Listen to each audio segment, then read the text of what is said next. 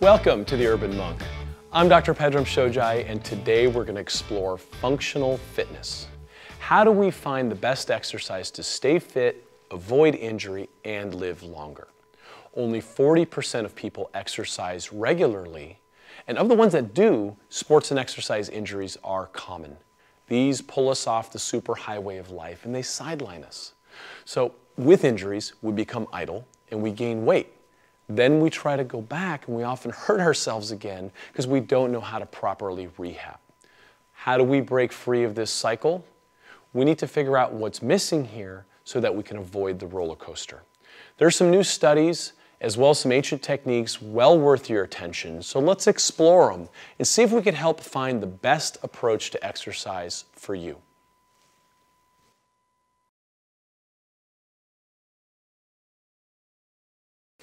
So with us today is Dr. Tim Brown. He is the go-to guy for sports medicine in our world. He is an innovator, treating sports injuries, keeping athletes doing what they're doing. And we're talking about NFL, NBA, Major League Baseball, surfing, beach volleyball. The who's who go to Dr. Tim Brown, and you're about to find out why. Welcome.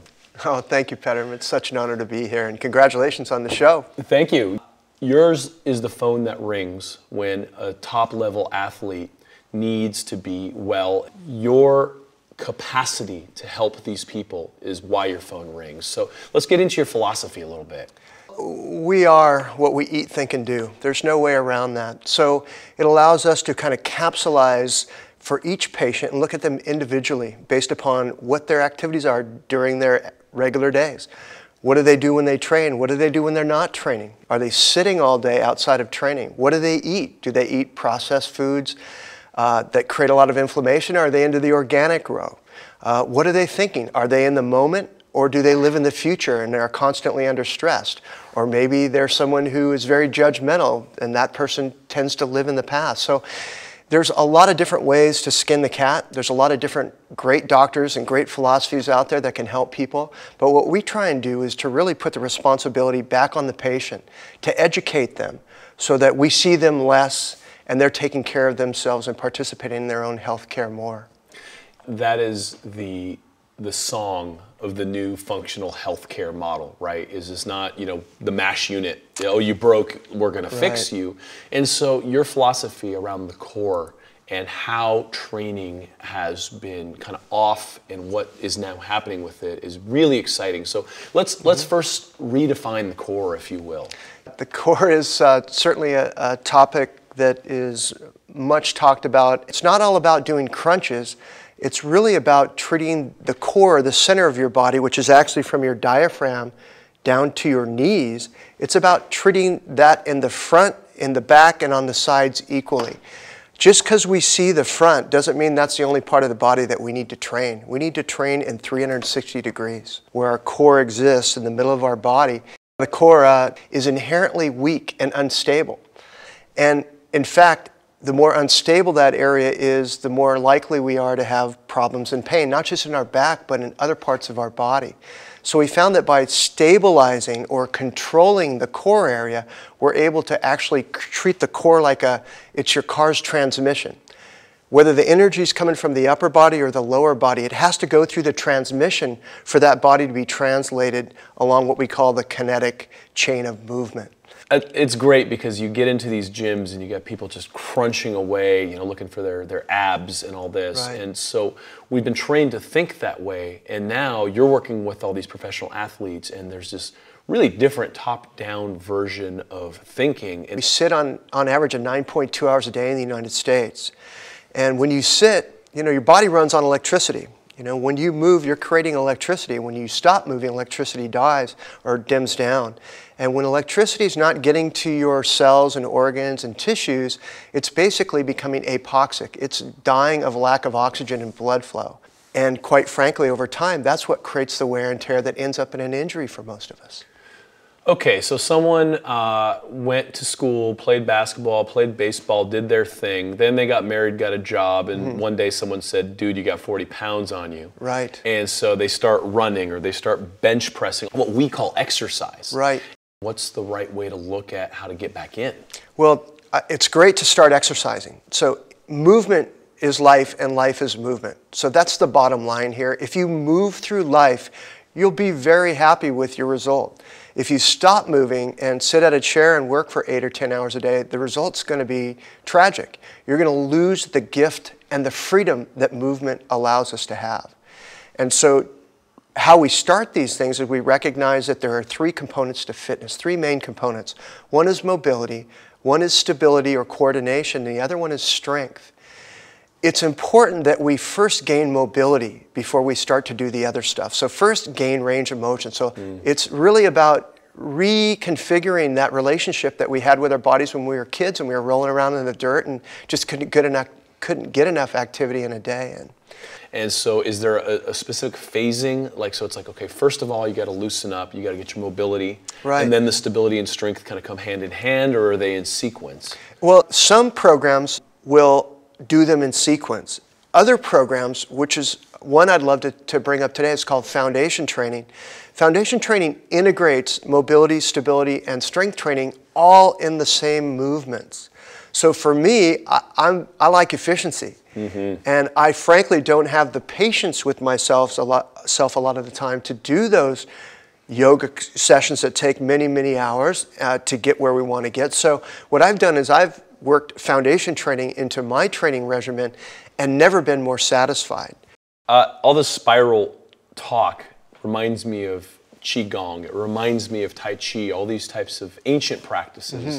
And it's interesting that it sounds like these guys kind of had something, and you know, let's not throw the baby out with the bathwater. Let's go figure out what was there and how we can apply that to our bodies now. Right. I think it's we're a bit too high tech for our own good sometimes, and sometimes when we find a scientific study, maybe we jump too hard and too fast into it. I really believe that, you know, it's we're not born with doctors in our back pockets. I think we're born with an innate sense of what's right for us. And I think movement, if we really allow our bodies to do it, becomes a treasure to us because it just brings us so many opportunities. And as I mentioned before, when we lose movement, we lose freedom. And it's all about freedom. So when you talk about Qigong, it reminds me of one of the systems I use called the 5 Tibetan Rites. And it's been around, you know, it's controversial in the sense that no one really truly knows their history. But they believe it's about 700 years older than yoga is. And it was performed really to not just improve the outside of the body, but what was happening on the inside. It was, you know, the chakras. It's really about moving energy through those areas of our body where tension tends to build up and we tend to stop the energy flow. So the 5 Tibetan Rites are really to open you up, and they call them the anti-aging exercises. I'm not sure if I'll go there, but it sure makes you feel great, Pedram. The first time I did it, was probably, I don't know, maybe 10 years ago, and I knew that if I didn't do this every day, I was really cheating my body out of something special. So the 5 Tibetan Rites, is there a way we could just jump in and do that real quick? Can you show us that? Yeah, no problem. In fact, there's 6, but we'll get into the 6th one later. We're only going to do 5 today because I don't think you're ready for number 6. Wow, drum roll please. All right, let's go there. All right, so Pedram, what we're going to do is we're going to do the 5 Tibetan Rites. We're going to leave out the 6th one. We can talk about that later. But what we want to do is we want to start with 3 as a beginner.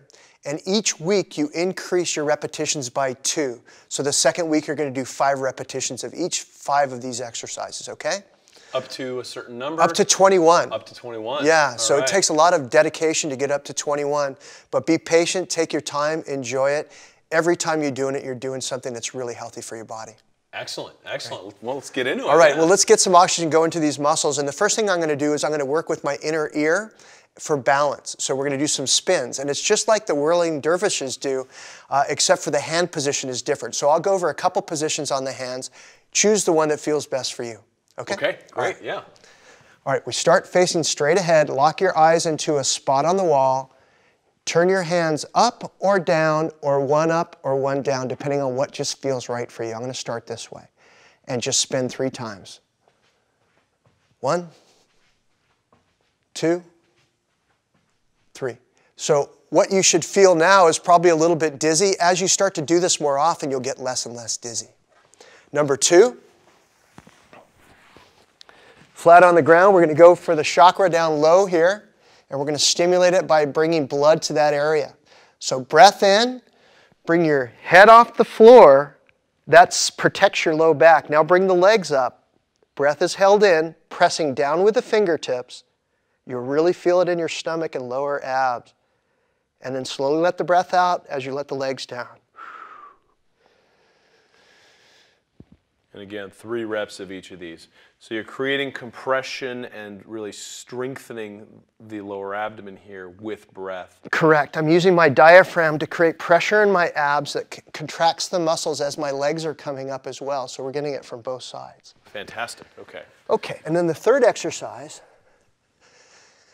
is on the knees.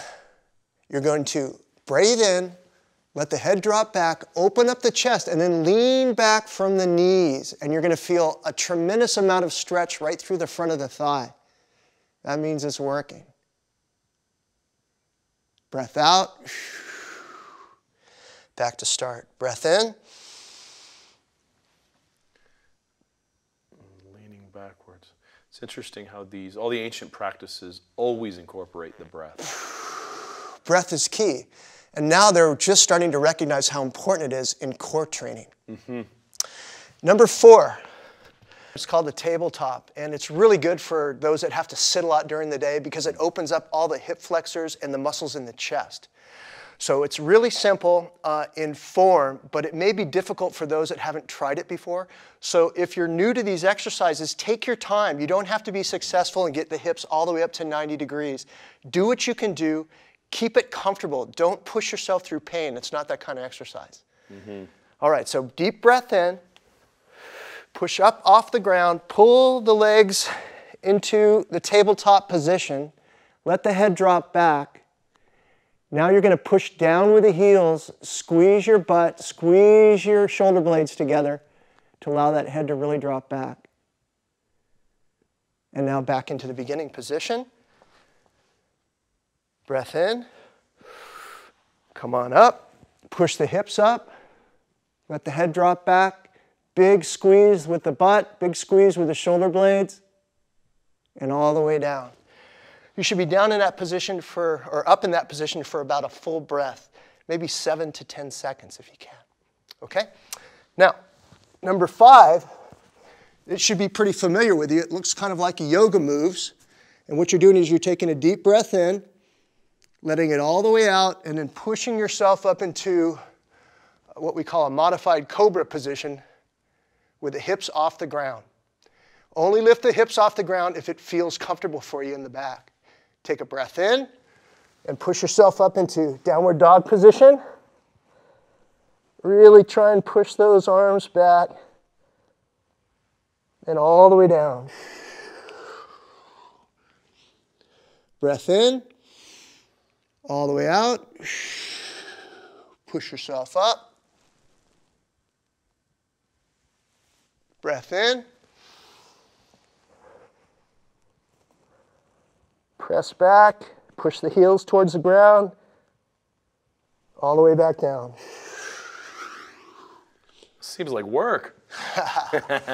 It definitely gets your body heat up, Pedram. It's, you're working out against your own muscle imbalances. And what's inside those muscles, there's energy that you haven't used up. And when you try and stretch that energy, it really builds up body heat. So that's why you see me leaking a little bit right now. You know what I also see is a little secret weapon you got over there. Do you mind sharing this? Yeah, no problem at all. Yeah, let's see it, man. Yeah, it's based upon a taping technique I developed in the 80s. And it is basically teaching your body how to stand better. It's interfacing with the nervous system in your body through the skin, through muscle attachment and acupressure points. I've been able to kind of harness the body's energy. And just like with the body's golden ratio and the Fibonacci sequence, what we're doing is we're basically taking energy and we're organizing it in the same way that the universe does. Can we show this thing off? So explain what's happening here. Yeah, well, we're normally very tight in the front. And when we're tight in the front, we slump forward. And what these panels do is they stimulate the muscles in your back to not allow you to slump. They actually switch the muscles on so that you become stronger and you stand taller, sit taller, move taller, and it teaches your body how to hold itself in a more energy efficient way.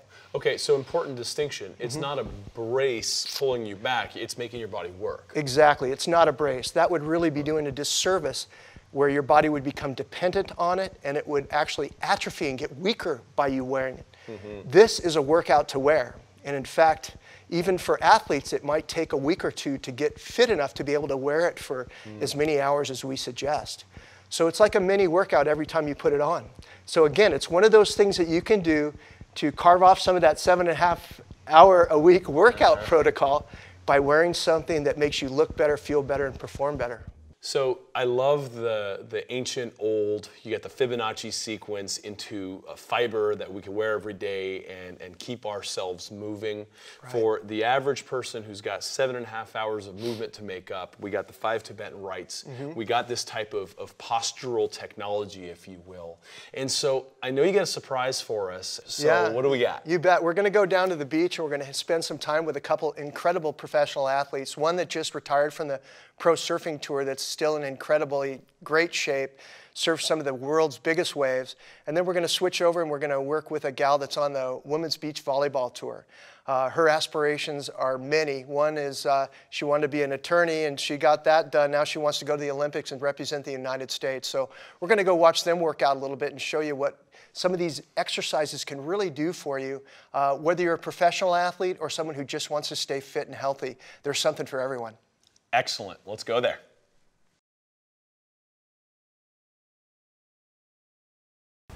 Okay, we're on the deck of Dr. Tim Brown's house with Lauren Fendrick. Welcome. Nice to see you. Thank you. Thanks for having me. Yeah, thank you. Thanks for having us. Good to see you, Pedram. Yeah, excellent. So, Lauren, you are in the running for beach volleyball right now, going for the Olympic team, and you've had a path to get here. Your journey has led you through some injuries.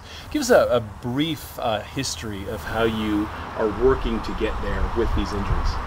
Well, I've been playing volleyball for about 20 years, playing beach volleyball for about 10 years now. So it's a right-hand dominated sport, and you rotate one direction every time you swing at the ball. So that creates a lot of imbalances, and I had an injury on top of that.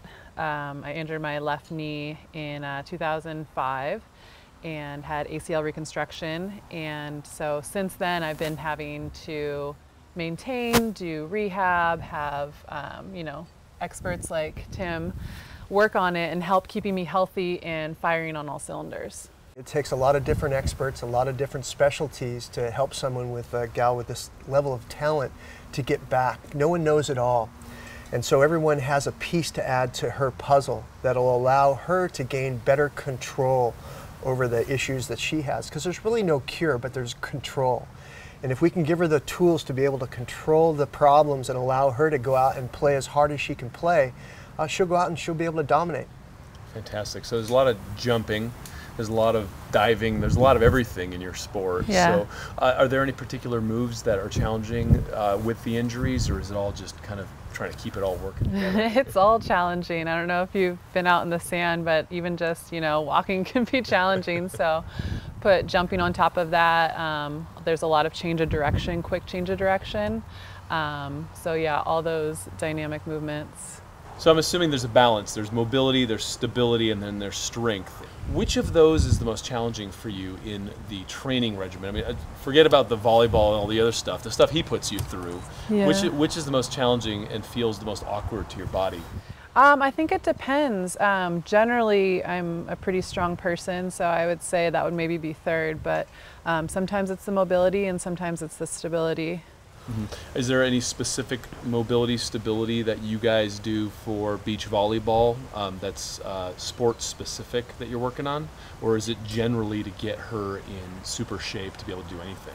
Yeah, it's more because it's such a diverse sport, and there are certain areas that we'll all pick off on each player that they can work on to tune themselves up. But really what we're trying to do is make it as easy on Lauren's body as possible. We're trying to connect the mobility, the stability, and the strength into one unit. And that's basically connecting her breathing, her eyesight, her balance in her middle ear, her skin. Everything is connected into this program. That's really what is the challenge, is trying to make all that happen and on the right date, so that it's showing up when you're playing and not the day after. Totally. How long from the time of this recording to the Olympics?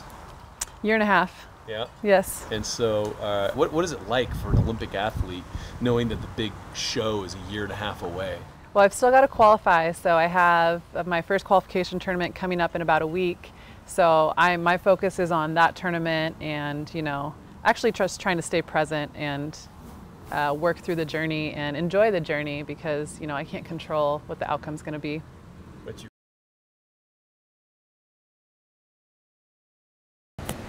So Dr. Tim Brown and I are out here at the beach, Newport Beach, California, with Taylor Knox, who's a legend in the surfing world, and we're going to talk about what it takes to be fit with all the injuries and stuff you've had. Hey, great to see you. You too. Thanks for having me on. Tim, Good to see you, brother. See you again. Thank you. Yeah, fantastic. Taylor, man, you've had injuries, and you've had them for a long time, and you've been on the tour pretty much as long as anybody. And so, what have you been doing to stay fit and be able to continue to surf at such a high level? Yeah, I was pushed into working out. I had no choice, after my back surgery. So it was all about kind of getting everything around it really strong. So I started off with basically going to the gym, not knowing what I was doing, moving into doing some yoga early on, really helped stretch out some of my back muscles and stuff that got tight. And then just more sophisticated kind of Swiss ball training where you're balancing a lot. And also dabbled in foundation training some. I like to mix it up. I don't have one particular type of training that I've sold on 100%. It's just like I dabble in everything kind of thing. He was one of those guys that connected it all together early. As he mentioned, he's very open in his approach, but he also has a very great innate sense of what's right and what's wrong for him. Fantastic. And your daily routine sounds like you mix up and you do all sorts of things, but at the end of the day, this is your love. Right. This is the reason you do it all. It's all worth it. That is all worth it, all the time spent. And, I try to, pretty much the one constant thing I have when I wake up every morning is I like to do my Keeley meditation. I do a little for 10 or 20 minutes because I've learned that the body follows the mind. I've overtrained and I've done I've tried everything. A lot of things that didn't work. So, at the end of the day, it was more about how I felt. And then did I feel good about what I was doing? You can have the best body in the world, but if it's not connected to your mind and there's no flow there, there's going to be injury and there's going to be poor performance. When you connect those things, when there's no question between the two, the body flows with what the mind wants.